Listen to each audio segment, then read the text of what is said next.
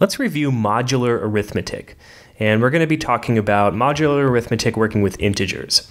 And the basic idea is you divide by n and you take the remainder. So let's do an example where n equals 3. So for example, suppose we were looking at 14 and we wanted to look at that mod 3. That's how we write modular arithmetic. So in this case, we're looking at dividing 14 by 3 and looking at the remainder, and we see that we end up getting a remainder of 2 because 14 equals 3 times 4 plus 2. And this symbol here, we write that symbol as is congruent to. So I could say 14 mod 3 is congruent to 2. Another example, suppose we wanted to look at 9 mod 3. So again, we would see how many times does 3 go into 9, and we see it goes in evenly, so there's a remainder of 0. And that's because 9 is the same thing as 3 times 3 plus 0. That's our remainder there. And how about 2? What if we had 2 mod 3? What would that look like? So 2 mod 3, well, we see that 3 going into 2, how would that work? Well, let's see, if I have 2 here, can I write that as 3 times something plus a remainder? And I can if I think about 0 here. 3 times 0 is 0, and then I would have a remainder of 2. So I see that this is congruent to 2. How about negative 1? If we look at a negative number here, what would that be mod 3? So again, if you want to try and figure it out, imagine trying to write negative 1 as 3 times something plus a remainder. In this case, I could imagine it being 3 times negative 1 plus a remainder of 2. So I see this is congruent to 2. And we'll look at one more example. How about negative 5? What would negative 5 mod 3 look like? So negative 5 mod 3 is congruent to, well, again, I'll try and write negative 5 as 3 times a number. And in this case, I'll make it times negative 2. That would be negative 6. And then I would have a remainder here of 1. So this is congruent to 1. So let's give the formal definition of congruence modulo n. Let n be a positive integer. Then two integers a and b are said to be congruent mod n, and we write that as a with this symbol here. It looks like an equal sign with an extra line. A is congruent to b mod n if n divides a minus b. Okay, so for example, if we have n equaling 3, and we want to look at all the possible remainders and all the congruences. So for example, a remainder of 0. Okay, what would the congruences look like here? So what would be all the things that would give a remainder of 0? And in this case, we get a set that looks like multiples of 3. So we'd have negative 9 and negative 6 and negative 3 and 0 and 3 and 6 and 9 and so on. And that's because all of these mod 3 have a remainder of 0. How about a remainder with 1? So if I have a remainder of 1, that's going to look like all the things that when you divide them by 3 have remainders of 1. Things like negative 8 and negative 5 and negative 2 and 1 and 4 and 7 and 10. And last one, how about a remainder of 2? If I have a remainder of 2, all the things that would be congruent to 2 here would be things like negative 7 and negative 4 and negative 1 and 2 and 5 and 8 and 11, because all of these things, when you imagine dividing with 3, would have a remainder of 2. So if we look at these sets here, if we wanted to do one more, remainder of 3, we would see that, well, you wouldn't have a remainder of 3 if you're dividing by 3 and looking at remainder. So this is complete here. And this looks a lot like a partition. And we know from before that a partition has an equivalence relation. So let's try and figure out what is the equivalence relation. So here's my definition of congruence modulo n.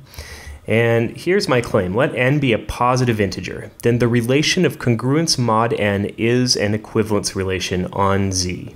So let's try and prove that first.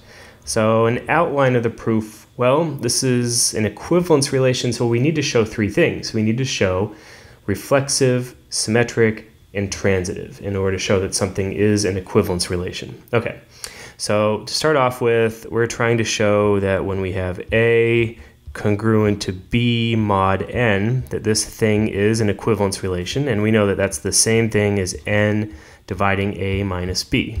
Okay, so the first thing we need to show is that it's reflexive, because that's the first of the three properties for an equivalence relation. So that would say that A is congruent to A mod n. Well, why does that work? Well, let's rewrite it in terms of division here. That would say that n divides A minus A, or n divides 0. And sure, of course it does. So that works. How about symmetric? That's the next one. So for symmetric, I start by saying, okay, let's suppose that A is congruent to B mod n. And if it's symmetric, I should be able to show that B is congruent to A mod n. Well, this means that n is congruent, or I'm sorry, n divides A minus B. And that's the same thing as, how can I rewrite it? How about as negative B minus A? And then this is another way of saying that B is congruent to A mod n. And I think then that works. And the last one we have is transitive. So for transitive, I start out with two assumptions. I say A is congruent to B mod n, and I also say that B is congruent to C mod n. And I need to show that A is congruent to C mod n. Okay, well this means that n divides A minus B, and this means that n divides B minus C. So then wouldn't it be true that n would divide A minus B plus B minus C? That has to be true. If n divides each of these individually, it has to divide their sum. But that's the same thing as n divides A minus C, and that's what I was trying to show. Okay, let's do a formal proof. So here is the formal proof. Let n be a fixed positive integer, and let A, B, and C be any integers. And I'm first going to show that this equivalence relation, or that this relation of congruence mod n is reflexive. So note that A is congruent to A mod n implies that n divides A minus A. But n divides A minus A is the same as n dividing 0, which is true for any integer, any positive integer here. So congruence mod n is reflexive. How about symmetric? Suppose that A is congruent to B mod n. Then n divides A minus B. This means that A minus B has to be equal to k times n for some k that's an integer, and that's what it means for something to divide something else. Now, negative A minus B is the same thing as B minus A. So B minus A equals negative kn, where negative k is also an integer. Therefore, n divides B minus A, and B is congruent to A mod n. So congruence mod n is symmetric. The last one we have is transitive. Suppose that A is congruent to B mod n and B is congruent to C mod n. Then n divides A minus B and n divides B minus C. This means that A minus B equals R times n and B minus C equals S times n for some integers R and S. So A minus B plus B minus C, that's the same thing as A minus C. So A minus C must equal Rn plus Sn, which is, if I factor out the n, R plus S times n, and R plus S is definitely an integer. So therefore, n divides A minus C, and A is congruent to C mod n. Thus, congruence mod n is transitive. And since I've shown that congruence mod n is reflexive, symmetric, and transitive, it is indeed an equivalence relation on Z. So now that I've shown it's an equivalence relation, what do the equivalence classes look like? Let's look at the example where we have n equals 3. So the equivalence class represented by 0 here, that would be all the multiples of 3. Remember, these are the things with a remainder of 0. And I can write that as 3z, where z is the set of integers. And then when we have the remainders of 1, we saw that we have a set that looks like this, and I can write that as 1 plus 3z. You take all the things in 3z and you add 1 to each thing. Finally, we have the things with a remainder of 2, and that looks like 2 plus 3z. And for n equals 4, we see something similar here. If we have a remainder of 0, we get multiples of 4, and that looks like 4z, and then remainder of 1 looks like 1 plus 4z, a remainder of 2 looks like 2 plus 4z, and a remainder of 3 looks like 3 plus 4z. So in general, there are n equivalence classes. We have nz, 1 plus nz, 2 plus nz, all the way up to n minus 1 plus nz. So the next thing that I want to try and show is let n be a positive integer, then the equivalence relation of congruence mod n has exactly n equivalence classes given by nz, 1 plus nz, 2 plus nz, all the way up to n minus 1 plus nz. And I'll start with an outline of this proof. And let's look at what we had for the example of n equals 3. So we saw that we had, with the remainder of 0, that equivalence class was 3 times the set of integers. And remember then that I was writing 0 as 3 times 0, and then I had a remainder of 0. Okay, how about the next one? That would be things with a remainder of 1, and that was 1 plus 3z. And I was rewriting that as 1 being equal to 3 times, in this case, 0 plus 1. Okay. How about 2? Things with a remainder of 2. That was 2 plus 3z, and I can imagine then 2 writing that as 3 times 0 plus 2. Okay, so this kind of thing, this should remind you of the division algorithm. So in general, if I say A is, say, the equivalence class of A, and I'll just allow us to talk about it in general here, and let's say that we have A equaling Qn plus R. That's by the division algorithm, if you remember. Okay, and we had, for this remainder here, 0 has to be less than R, which was less than n. All right, well, let's see here. A minus R, that's equal to Qn, right, if I just rewrite it like that. And that means that n must divide A minus R. So that means that A and R are really the same equivalence class here, because A is congruent then to R mod n by this statement here. And then we can look at how many equivalence classes we have. If we remember that we have this condition for the division algorithm here, that R is greater than or equal to 0 but less than n.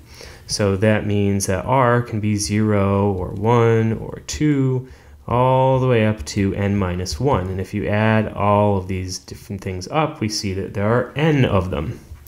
And so there are indeed going to be n equivalence classes when we look at each one of these individually here. And one more thing, are they distinct? How do we know that they're not really, we're not counting two of the same thing here by accident? So suppose I have 0 less than R less than n, but then I also have another letter, say S, that meets that same condition here. Well, if that's true, then R is congruent to S mod n.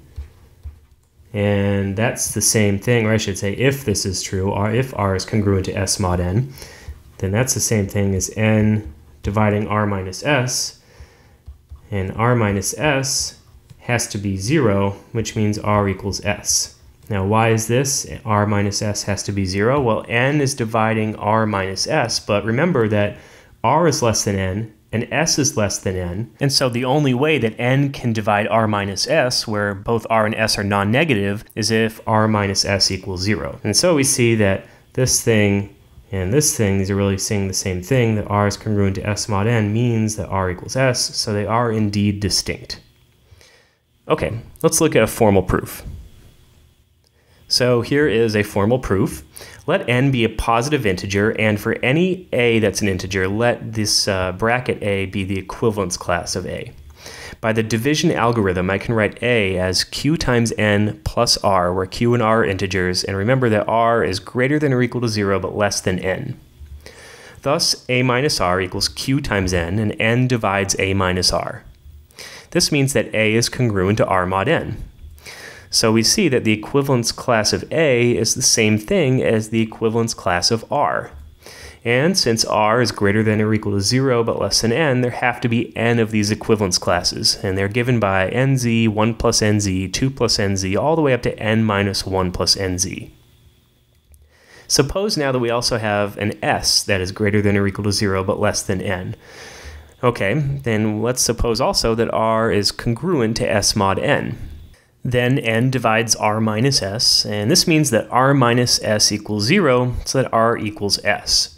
And remember, this had to be true because both R and S are non-negative and they're less than n. Therefore, the n equivalence classes are all distinct.